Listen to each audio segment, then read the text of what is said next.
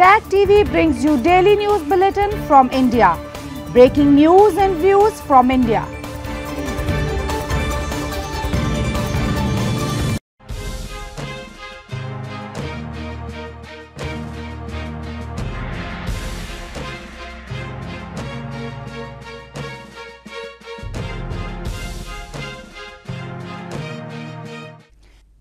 Good evening. Welcome to South Asia Newsline. I'm Lipakshi Khurana. Here are the top stories we're tracking for you. India inaugurates key infrastructure projects in Arunachal Pradesh weeks after Tawang clash. Activists protest against Pakistani atrocities, illegal fishing in Balochistan. And Taliban seeks economic self-sufficiency and foreign investment for Afghanistan. And now for all the details, India's Defence Minister Rajnath Singh on Tuesday inaugurated 28 key infrastructure projects across 7 states from Siang district of India's Arunachal Pradesh. The visit was the first after the recent clash of Indian and Chinese forces in Tawang sector of Arunachal Pradesh. Singh said India has never captured an inch of land from any country, but this should not be taken for granted. India's Defence Minister Rajnath Singh on Tuesday inaugurated 28 key infrastructure projects of BRO, the Border Roads Organisation, across 7 states from Siang district of India's Arunachal Pradesh, weeks after a border face-off with China in the state's Tawang region. Singh described the projects as a testament to the concerted efforts of the government and the BRO towards the development of border areas in order to enhance the operational preparedness of the armed forces and ensure socio-economic development of the far-flung regions. In a veiled indication towards China, the Defence Minister said, India has not captured an inch of land from any country, but this should not be taken for granted. Adding further, he said, India does not believe in war, but if forced, it will fight. We are ensuring that the nation is protected from all threats, he said. Bharat ने कभी भी कोई युद्ध अपनी तरफ से प्रारंभ नहीं किया और न ही किसी देश की 1 इंच जमीन पर भारत ने कभी कब्जा किया है। यदि कोई हमारी इस सदाशयता या शांति प्रियता को हमारी कमजोरी समझने लगे, तो मैं उसे बताना चाहूंगा कि हम शांति के उपासक तो हैं ही, हम शक्ति के भी उपासक हैं। India has sped up the infrastructure development in the regions adjoining the line of actual control which borders China in wake of the recent clash at Tawang. The two Asian superpowers have a tense relationship since 2020 when both forces engaged in a deadly clash in Galwan Valley of Ladakh region. Moving on, a day after 6 people were killed in 2 separate terror attacks in Rajouri district of India's Jammu and Kashmir, a huge crowd of mourners gathered for the last rites of the deceased on Tuesday. The incident came 2 weeks after 2 civilians were shot dead by terrorists outside an army camp in the district. A large crowd, including family members and relatives of 6 people who died in 2 terror attacks, gathered in Rajouri district of India's Jammu and Kashmir on Tuesday for the last rites of the deceased. 4 civilians, including a father-son duo, were gunned down by terrorists who barged into their homes in Rajouri's Dangri area on Sunday evening. Following the attack, security personnel were investigating the residential neighborhood when a blast took place, killing 2 children and injuring around 6 others on Monday. Hundreds crowded the cremation grounds to mourn the loss of lives. Hindu मुस्लिम सिख ईसाई तमाम लोग मिलकर इसका मुकाबला करेंगे और दूसरा जो है ये जो हमारा सिक्योरिटी अपरेटस का फेलियर वो भी देखना चाहिए कि वो कहाँ पे फेलियर है, क्यों ऐसी इंसिडेंट्स हो रहे हैं। इसके ऊपर भी रियासती हुकूमत को और मरकजी हुकूमत को ध्यान देना चाहिए कि ये लोग कहाँ से आ रहे हैं, कैसे आ रहे हैं और कौन लोग हैं जो ये कदम उठा रहे हैं। पुंछ में इतना शांति हुई थी, अभी ये फिर दोबारा आ गए हैं। हमारी न्यू जनरेशन देखने के लिए तैयार थी। अभी ये चीज़ें हम हटे थे, हमें थोड़ा और कहीं जाना था। कि मैं चाहता हूँ स्कॉटिश को देखना चाहिए, स्कॉटिश जो वीक है उसको देखना चाहिए। Meanwhile, a team of India's National Investigation Agency or NIA was investigating the attacks which came 2 weeks after 2 civilians were shot dead by terrorists outside an army camp in Rajouri on December 16. India has long accused neighboring Pakistan backs terrorists to spread unrest in Kashmir Valley, a charge Islamabad denies. In news from Pakistan, Pakistan's National Security Committee has vowed to have a zero-tolerance policy against terrorism in the country. In a meeting chaired by Prime Minister Shehbaz Sharif, the committee resolved to use full force of the state against terrorism. The forum also discussed a roadmap to revive the country's dipping economy. Pakistan's National Security Committee (NSC) vowed to have a zero-tolerance policy against terrorism in the country after the second round of meeting was held on Monday at the Prime Minister's office. According to the press release issued by the Prime Minister's office, the committee resolved to use full force of the state against terrorism, adding that Pakistan reserves all rights in that respect to safeguard its citizens. In an apparent indication towards Afghanistan, the statement read, "Forum concluded no country will be allowed to provide sanctuaries and facilitation to terrorists." Later, in a tweet, Sharif informed an economic roadmap to revive the economy and provide relief was also discussed in the meeting held over 2 rounds. Meanwhile, Pakistan's Defence Minister Khwaja Asif has alleged that Afghan soil is being used by terrorists against Pakistan. Talking to a local media channel, the minister said that the Pakistan government is in constant touch with Afghans regarding the border violations. The statement comes after Pakistan's Interior Minister Rana Sanaullah made a similar accusation, saying that the Tehreek-e-Taliban Pakistan or TTP is using Afghan soil to attack Pakistan. However, the Taliban-run Defence Ministry in Kabul in response termed the allegations as false and provocative. Pakistan has witnessed a sharp rise in terrorism incidents, especially in its border areas, during the past 2 months after the TTP announced to end ceasefire with Pakistan.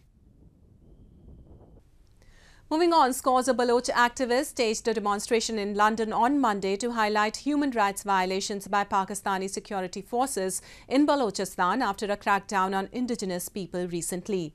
They also demanded a ban on illegal fishing in Gwadar port area, which they said is depriving local fishermen of their livelihood. Members of the Baloch Republican Party held a protest in London on Monday to highlight human rights violations by Pakistani security forces in Balochistan after a crackdown on locals in the region for demanding their fundamental rights. The protesters in London highlighted recent police brutality against locals in Gwadar port area as massive protests for basic civic amenities and to demand a ban on illegal fishing were underway, which is affecting the livelihood of indigenous people. They also voiced concern over rising cases of physical intimidation and enforced disappearances as Pakistani forces operate with impunity in the wake of China-Pakistan Economic Corridor or CPEC. वो ये चाह रहे थे कि हमें education दिया जाए, हमें इलेक्ट्रिक की सहूलियत दिया जाए और हमें जो है साफ पानी दिया जाए और हमारे जो ट्रोलरिंग है जो समंदर में मतलब सिंध से या पंजाब से आके ट्रोलरिंग करते हैं और जो नस्लकुशी कर रहे हैं वहाँ पे वो उनकी जो है वो मतलब रोजगार ग्वादर के बस नहीं यानी पूरे मक्रान बेल्ट के वहाँ से वो मछलियाँ पकड़ के ज़ाहिर मंद एरिया और वहाँ पे बेचते हैं और इनकी जो है उनसे रोजगार उनसे होता है. Activists have long blamed the ongoing construction of multi-billion CPEC project has only brought death and destruction for the locals instead of economic opportunities. The first right on natural resources in Balochistan should be of the indigenous people, but they are being deprived of it by the Pakistani government. In news from Afghanistan, the acting commerce minister of the Taliban-run administration has said they want international trade and investment as Afghanistan is facing isolation and suspension of some humanitarian operations over restrictions on women. The Taliban-led administration is facing increased isolation over policies in recent days restricting women from access to public life, including attending the university. Taliban's acting commerce minister Haji Nuruddin Aziz has said that the Taliban-run administration will encourage self-sufficiency and wants international trade and investment as Afghanistan is facing isolation and suspension of some humanitarian operations over restrictions on women. Aziz, in an interview to Reuters news agency, said that countries including Iran, Russia and China were interested in trade and investment, and some of the projects under discussion were Chinese industrial parks and thermal power plants with involvement from Russia and Iran. He added that foreign investors were showing interest in Afghanistan's mining sector, which has been valued at more than $1 trillion. زراعت هم الحمدلله متقاضی داریم.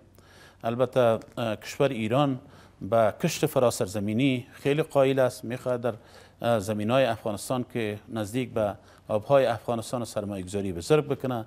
همچنان کشور چین میخواهد این عرصه سرمایه گذاری داشته باشه.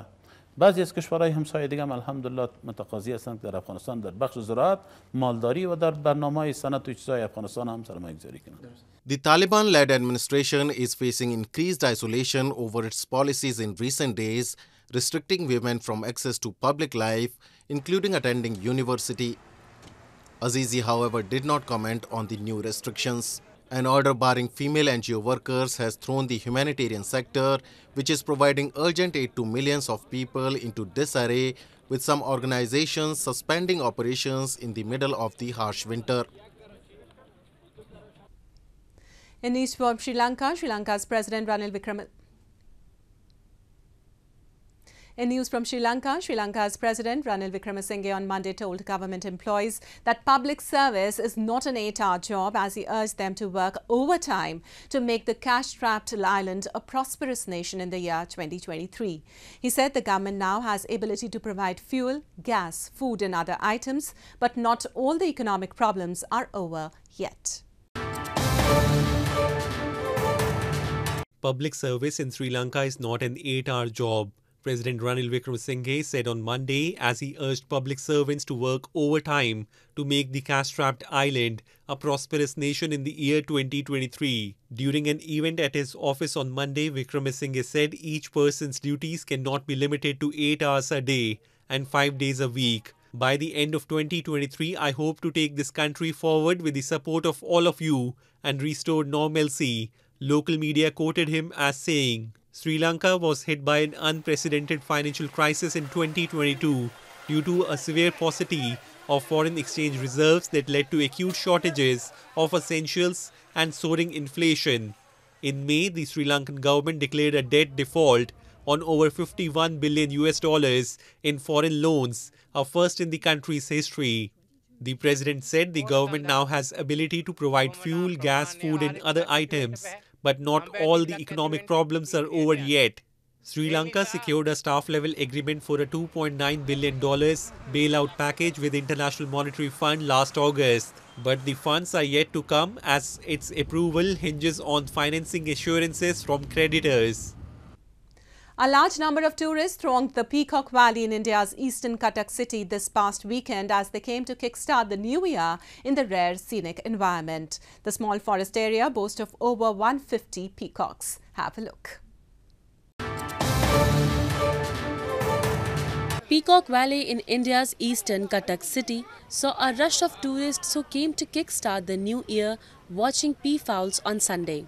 Tourists clicked photographs of the peafowls who were roaming in the open and watched them from a distance. Caretaker of the valley, Kannu Charan Behra, said his grandfather Pannu Behra in the year 1999 spotted 2 peahens and 1 peacock and took their care and fed them.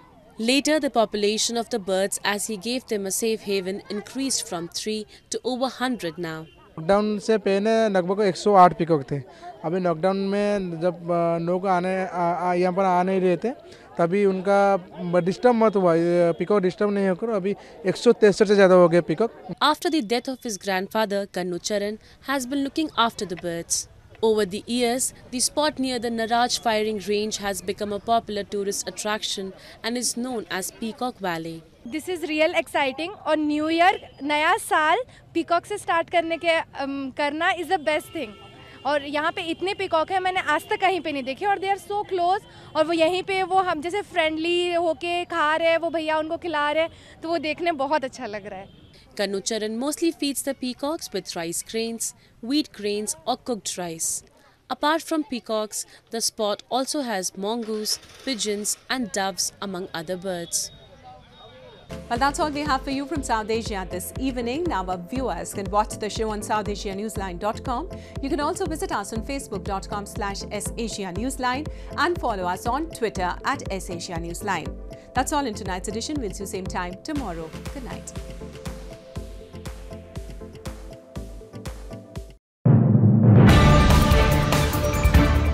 TAG TV brings you daily news bulletin from India. Breaking news and views from India.